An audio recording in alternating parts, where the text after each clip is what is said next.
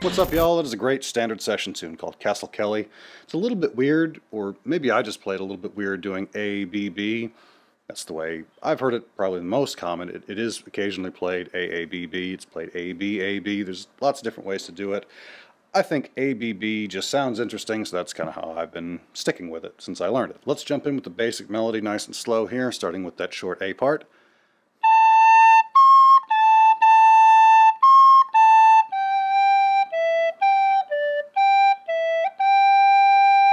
I'll run that again.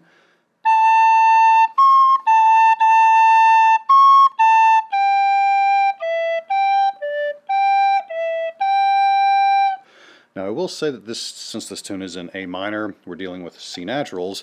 Your C natural may differ from mine. I tend to do it this way. Sometimes I'll do it this way, sometimes I'll do it this way, just kind of depending on the situation. With a tune like this, since we're bouncing between A and C, I will stick with... I'll do that kind of move there, and that's actually not a bad exercise, not to derail this lesson too much, but making that change and getting comfortable with that nice and clean, probably not a bad way to go. Back on topic now, here's the second section.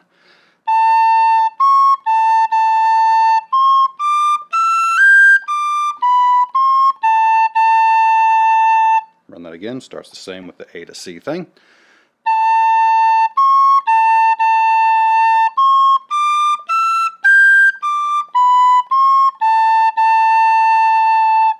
Second section is a repeat.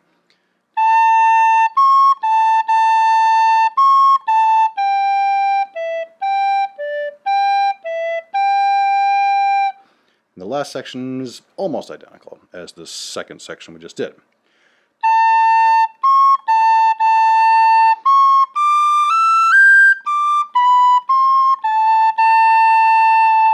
Do that again.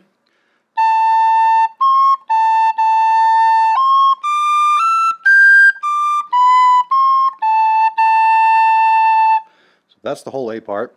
The B part, like I said, the way that I do it does repeat. Let's jump into there. It goes way up high to the high A, in this case. Ultimately the high B. So make sure your high notes are good and strong.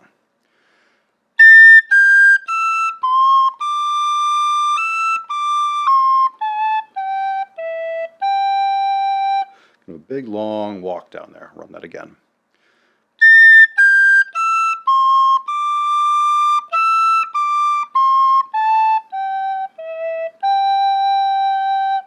Second section is very repetitive, just the ending is different.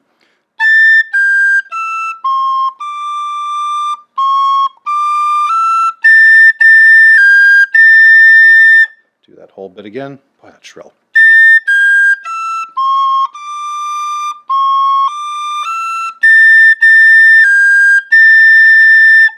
Now, if that is making your ears ring, feel free to keep it below the octave.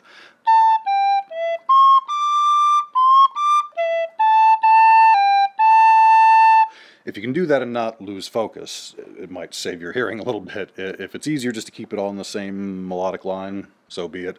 Just keep in mind it's going to get a little shrill. Third section is a repeat of the first.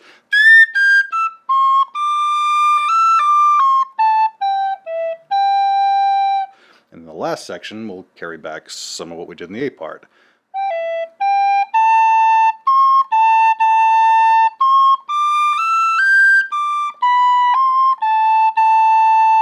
Hopefully that sounds familiar. I'll do that again.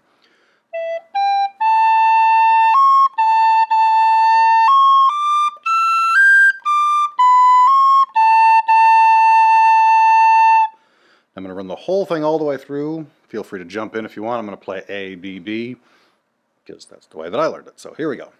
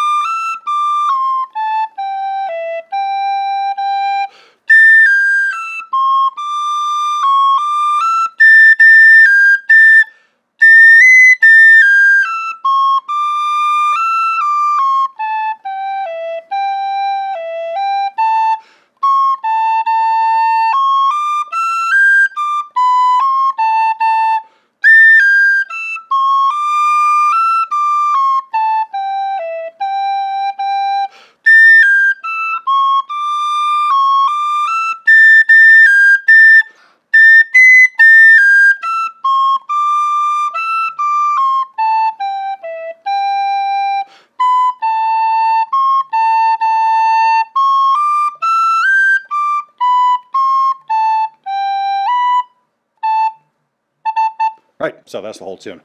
Ornaments wise, you can do a lot of stuff with that A and the C natural. That's a regular phrase, so a lot of cuts, a lot of taps. You can use that C natural tap, so do something like that. I like those short rolls on the A's because it's kind of a, I don't know, sort of a punchy sound, accenting those big strong beats. So, or you can slide into it that way too, and then accent the second one, and then mirroring that on the G too. Quick short roll, nice and punchy on that one. Nothing really there except tongue to separate them. You could cut those if you wanted to. I think it's a nice balance with all the short rolls in the beginning.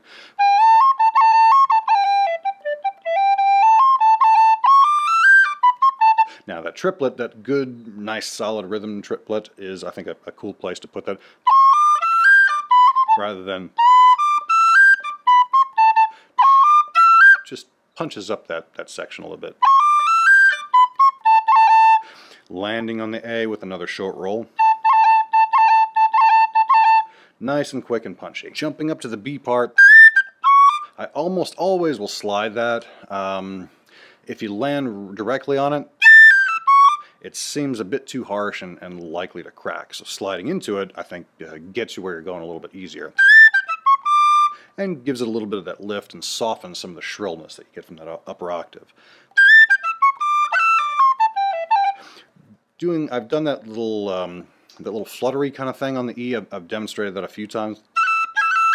2 quick grace notes there. Landing on the G. Every time I come down to that G, I like to do a short roll there to stop that kind of phrase and end that phrase. Sliding back up high,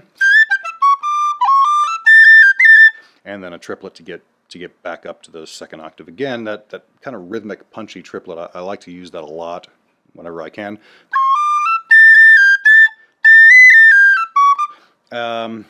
As I go from B to A, that's one of those times where you kind of want to have a little bit of faith in your whistle to be able to cut that without worrying that it's going to break or not sound clean. That's where the whistle helps a lot. So I would consider that an optional one. Again, finishing that phrase there. Otherwise, I don't really do a whole lot kind of in that walk down.